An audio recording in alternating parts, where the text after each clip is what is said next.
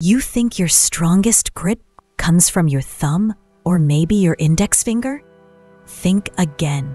Hidden inside your hand is a tiny powerhouse, your pinky, connected to a network of muscles that most people never notice. Athletes know it. Weightlifters rely on it. Without your last two fingers, your grip collapses, because nearly 50% of your total grip strength comes from one unlikely hero. Try lifting anything heavy without it. Suddenly, your hand becomes weak, unstable, almost useless. But add the pinky back into the grip. Boom! Instant power, stability, and control. Your hand is a biomechanical masterpiece, and the pinky is a critical part of its structural balance.